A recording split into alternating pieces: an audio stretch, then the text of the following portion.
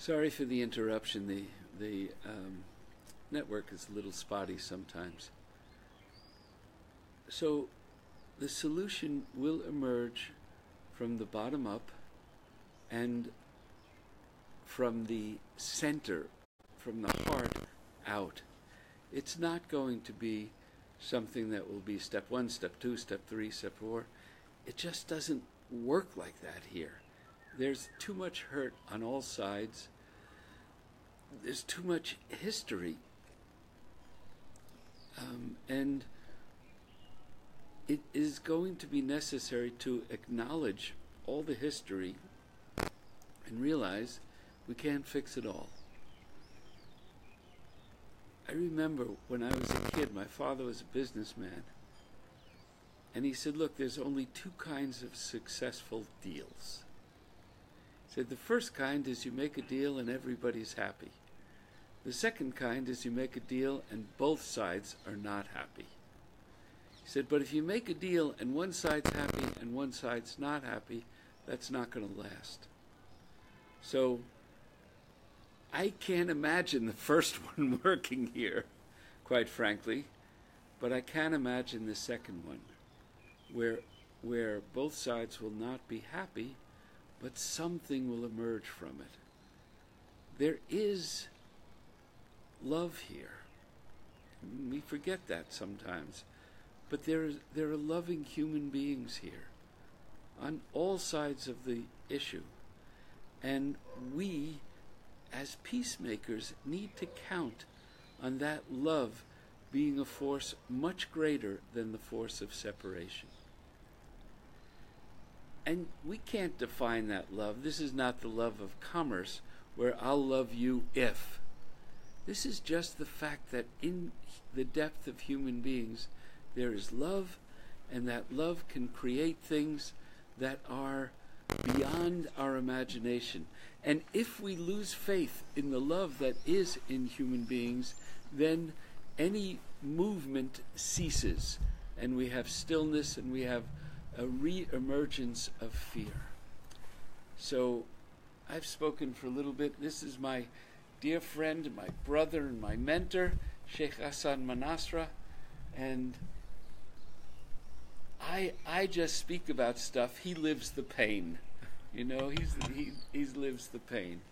So I'm going to ask you to say whatever you wish to say.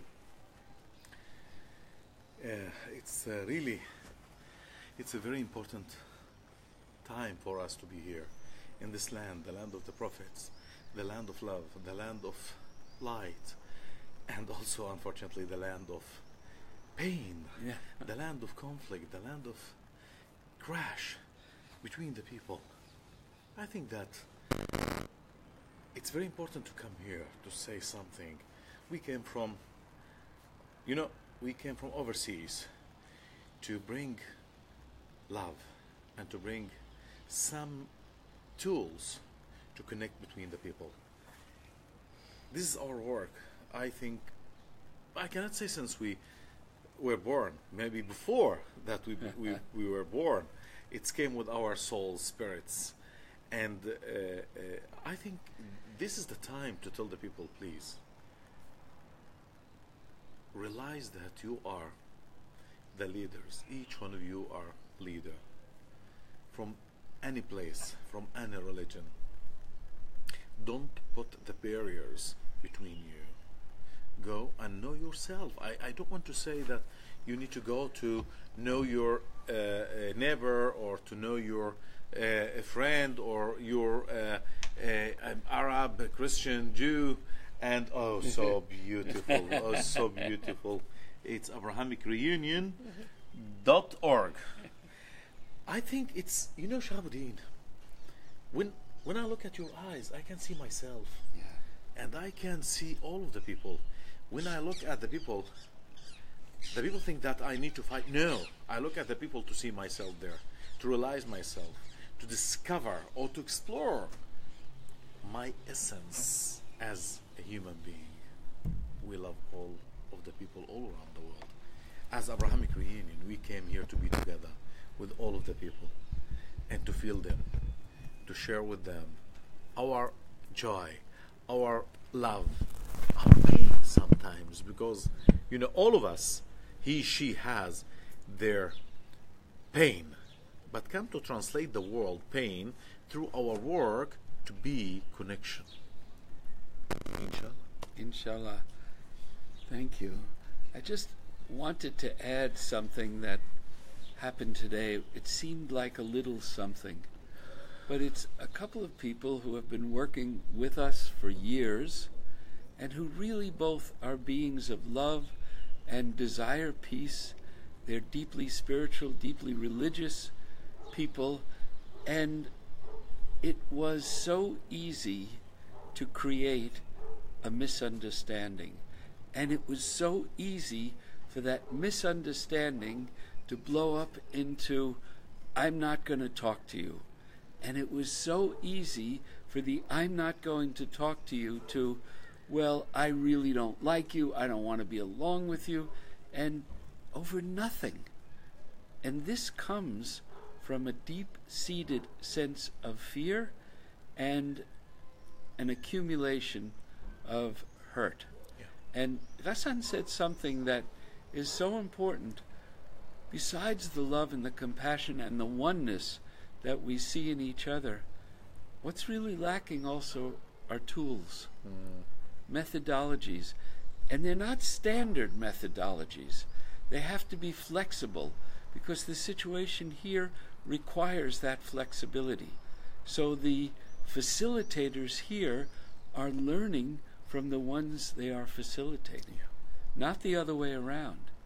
And it does call upon decades of experience and also training of our ego to get ourselves out of the way, so that we can hear and know what can be done, when to say something, when to be silent, when to look stern, when to look gentle. There's so much that needs to be done here and so many tools that need to be learned. And, if I may, it's not artificial. It comes from the depth of our hearts. And that's what makes it work. So I really honor the work that you do. 30 years of facilitating between people, and it's not easy. It's not easy. I want to say something. Thank you, Shahabuddin. It's great.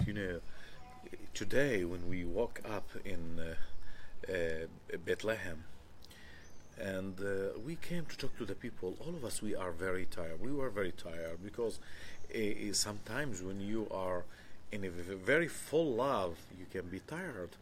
Or if you run a lot or walk a lot, you can find yourself very tired. Our work, the work of love, can make your body sometimes a little bit tired, but your spirit and souls will be very, very, very strong and very active. When I came to talk to the people, I got down and I saw Chris and I saw you, saw Katie, all of the people here, I look at your eyes. Really, in the morning, I look at your eyes and I say, this is great, we need this light. Yeah. We need this light because the light was, when you pass between the people, all the people began to be very happy. Yeah.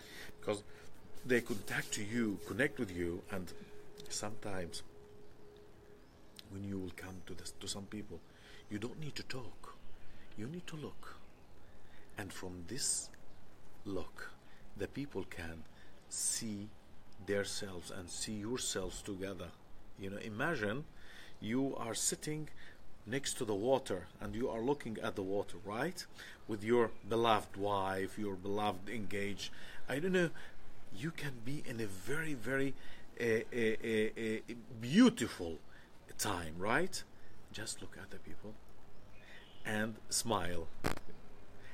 And as you say a very important thing, learn the tools and learn how to do this. Sometimes you need the facilitator or your teacher. Sometimes you need yourself to teach you. Right? Yeah. Thank you. Thank you. I wonder if Katie, is Chris available? Yeah. He was going to just give us a quick panorama and commentary on Tel Aviv. Tel Aviv, by the way, is the other Israel. There's Jerusalem, which is really very deep, and the religion is quite defined. And then there's Tel Aviv, which is an expression of freedom. So, you want to do that? Sure. Maybe we should just look at your face for a second, so that people know who's. Hi, everybody. This is Chris Miller from Abrahamic Reunion. Yeah, I'm here in Tel Aviv. I'm the AR administrator here on this peace journey, healing the heart of the Holy Land. And I wanted to just start by sharing a little vignette. Today we went to Batir Wadi, which is a small valley, a wadi, outside Bethlehem. It's a very beautiful valley where the people all have a small plot of land they farm, and they call it the land of many paradises, because each person has their very small plot of land that is their paradise. And we ate at a restaurant that was the joint work of their whole community. All the people there, they gave vegetables, they gave chicken, they gave rice that they grew, that they raised, and supplied it to this restaurant that was the work of several college grads from Batir Wadi who wanted to set up this local initiative. And it was so delicious. The tomatoes were so fresh, they were vibrant, they were incredibly delicious. Everything was totally organic. And one of the beautiful things about Batir Wadi was that they have their own spring. They have 4 springs in Batir Wadi, and they have a lot of the water from these springs. And it's really important, these springs. It was totally different than being in the rest of the arid neighborhoods and towns where there's so little water and where the water is restricted in its flow. Here we had children diving into a pool, into a spring, cooling off, people coming from all over the valley to fill up their jugs of water from this spring. I drank from the spring. It was delicious. I have a whole bottle of the water. I'm taking it with me. And truly, and one of the things that we saw from the rooftops of Bethlehem when we were there is always there would be black jugs, black and steel jugs on the rooftop. And here you see the Tel Aviv skyline. Here's Tel Aviv at sunset, and you see very clean tops of the buildings, of course, because they have plenty of water. They don't have to store it on their rooftops, which is where the residents of Bethlehem often have to store their water, is in black jugs on the rooftops. And they're given access to running water 1 day out of every 14 or so, according to the guy we talked to. Have to research that more deeply, but that they store the water, and it's supposed to last them. And every rooftop, all the refugees we visited, they all have these jugs. And the one thing that made Batir Wadi so joyful was they had their own land, and they had their water source right there. And it was a pure source. They had old ancient Roman pools where the children were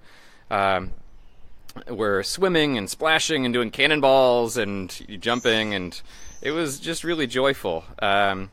In Batir Wadi also, they have a very special negotiation agreement with the army where they don't actually have a wall there. They don't have any fence because they agreed that they can cross over to their traditional lands where they harvest. So they have a little more rights there. It was a special place to visit, and definitely a very strong contrast to some other places we visited. We visited the Daheshi camp as well in Bethlehem, which was a really heavy atmosphere, just people living in very cramped quarters, a lot of graffiti everywhere and posters of the people who have passed away in remembrance. But I want to share a little story from Batir Wadi. There was a woman selling something in a store, and we came there after hiking the wadi, after hiking the valley, and we said hello, and we were looking for things, and she gave us some gifts even, and we bought some things, and we were talking with her, and she revealed, I was a refugee in Jordan for 17 years, and I didn't see my family, and when I came back, and with tears in her eyes, she said, my own family did not recognize me, and a stranger came up to me and asked me, are you... And he said her last family name, her family's last name. and her own father, brother, they didn't recognize her because she'd been 17 years in Jordan, and she's moved back now. She's living there, but the most beautiful thing happened, which was Zainab Zizi, the daughter of Sheikh Hassan, and Jessie, my wife, and some other women went and just comforted her, and they were with her. They consoled her, and eventually she was shining again, and her sister came, and she said that she's part of many peace events as well, and we started to make a connection just out of sharing her story and sharing this moment, which was really a poignant thing. It felt like a real bridge was made there, and we gave her some flags of our Healing the Heart of the Holy Land that Shahabadin was waving earlier, and some stickers, and we made connections with them. We invited them to lunch at where the Paradises, the Lunch of the Paradises. She declined. I think she wanted to stay with her shop.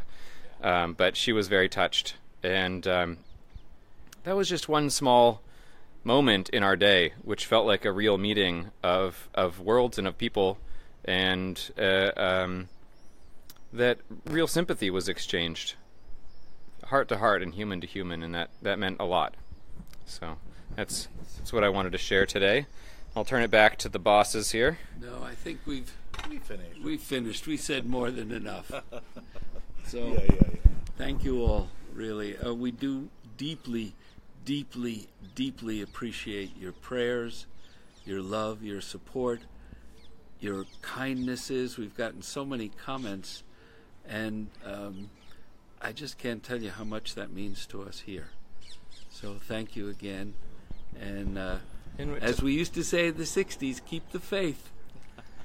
And tomorrow we have the Families Forum. Yeah. Ghassan, would you say just something about what's happening tomorrow, so that the people know? First of all, really, we appreciate, as Shahabudin say, your prayers, your love. You're giving light and rays of light to us.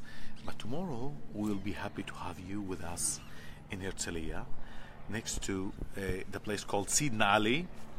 All of us in Israel, in Palestine, different places know this place. To come at 4 o'clock, the families from all of the faiths will come to be together, to discuss together, to study a poem together, and to eat together. And we say it's vegetarian food. If you would like to bring a plate of vegetarian thing, we'll be happy to have you with us there, and we will give ourselves to you. Okay? Will the children come too? Families, sure. Children, families. If you would like to bring your children, we'll be happy, because we will be next to the beach, and everything will be great there. You know what is the greatest thing there? The lights that we will have. You know what is the lights? It's you. Love you. Thank you. Thank you so much. Thank you all, everybody. Real- Bye-bye.